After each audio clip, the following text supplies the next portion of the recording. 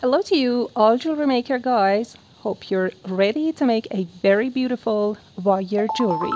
Today we are going to make a very beautiful chainmail bracelet, and we are going to learn about how to make these little motifs and also how to connect them and the joint, of course, at the last of this tutorial.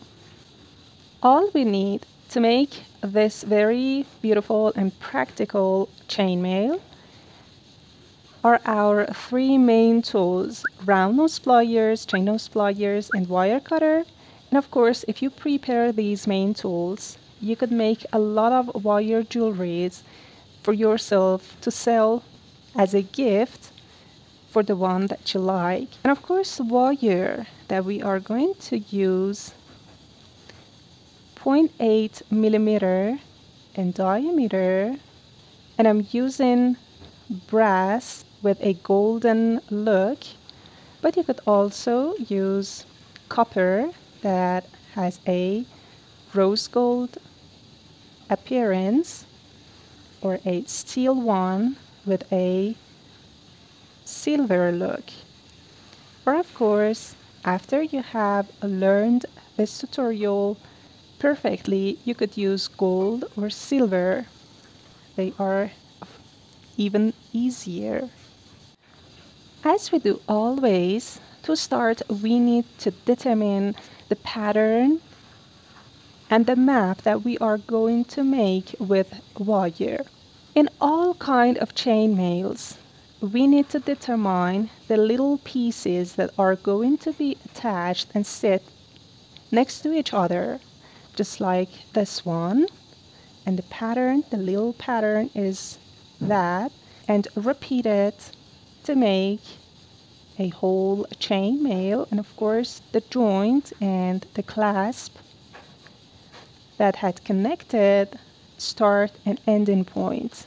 To make this bracelet, we need two kind of little patterns. One that is like this, and of course a heart-shaped motif. This one is just like these patterns, and the heart shape here has a spice, this simple chainmail that you could use it as a set to the other wire jewelries that we had the tutorial in previous videos, just like this beautiful earring, or even as the ring that we had the tutorial here. So we start by picking up wire, 0.8 wire, and also our round nose pliers to make the first pattern. We need first to make a very little loop, and at the end we keep it tight and make a 90-degree bend to have a complete eye pin and a circle. At about 2 or 3 millimeters, we make another bend, and with the bigger part of our round nose pliers, we would make another circle and eye pin.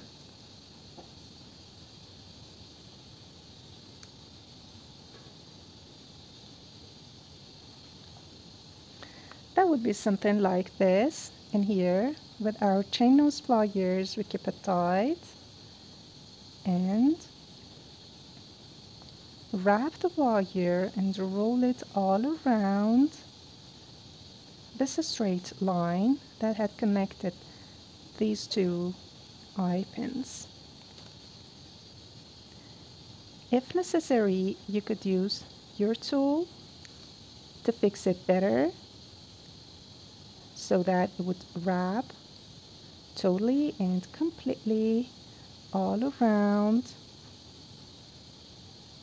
the straight line. After repeating wrapping wire all around, about 2 or 3 times. Just cut this wire out.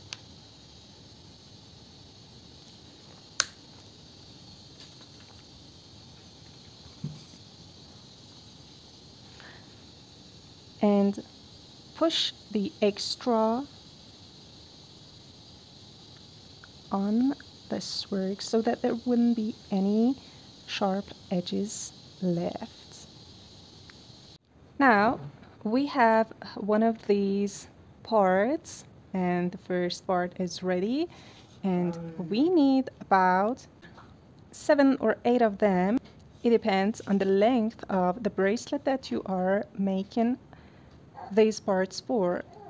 For mine, about 8 of them is needed, and now we need to add the second shape, that is a heart-shaped one.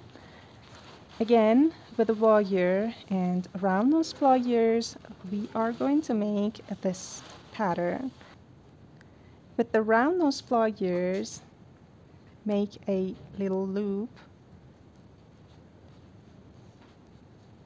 like this, a P-shaped one, and about 2 millimeters above, make a bend, and again in front of that P shape, make another one. This is just as the patterns that we had for this earring or the ring that we had the tutorial in previous videos. At the end, we would cut the wire out at the end of this P shape. We would check it out. If the loop is opened just like this, we would push it with chain nose pliers so that it would be flattened. Then we continue making these heart shapes, and we are going to put them at the middle of these joints that we made first, and it depends on the length that you desire. But for me, I need at least 3 couple of these hearts, so I need 6 of them, and we are going to connect them. After we made all of these coupled parts, we are going to attach them together. Every one of these clasps, kind of clasps they are, has a closed part at this loop and an open part. So at the open part, we make the loop just like we open a jump ring, and insert the other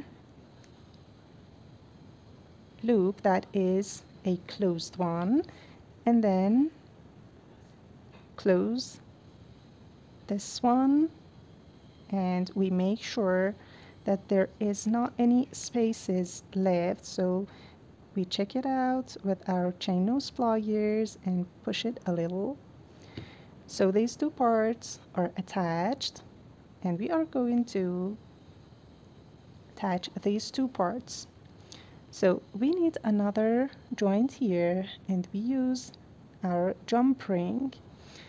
If you don't know how to make a jump ring, just go to this tutorial and learn how and make one of them. Insert it here, and then heart shape, and then close it. And again, check it out till we get to something like this. All these 3 parts are attached together, and now we are going to add another heart shape that is just in front of the other one, and we need 2 other jump rings that are a little smaller than the first one. We open it up,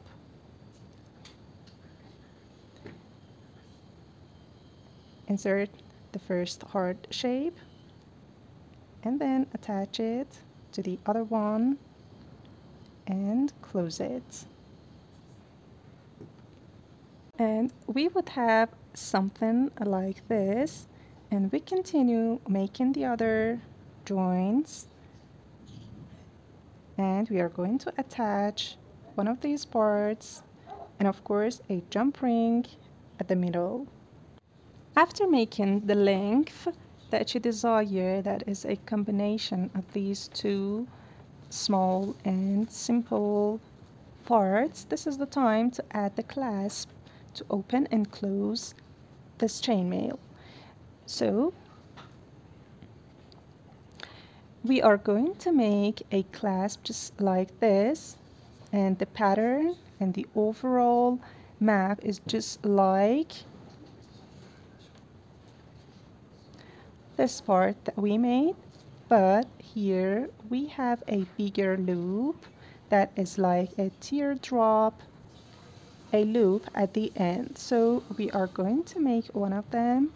So easy. But this time we start by this little loop here. So we make one with our round nose pliers and we push it a little, and we would make a teardrop shaped there. And at this part we make a 90-degree bend,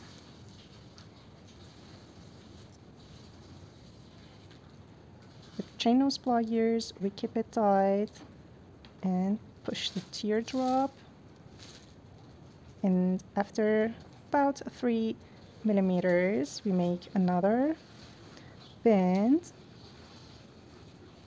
and another loop at the end. And now we are going to wrap the wire all around this straight part. Now this would be it, and you could do some hammerings at this part so that it would be a little flattened like this. These two parts could be hammered, or we could remain it as it is, and we are going to attach it from the part that is open, or if it's the closed part we should add a jump ring simply. So we add it up and then close it back, and this would be the way that it's closed chainmail bracelet. Hope you had enjoyed this very easy but tricky chainmail bracelet, and thanks for watching this video. Hope you the best. Take care and bye bye.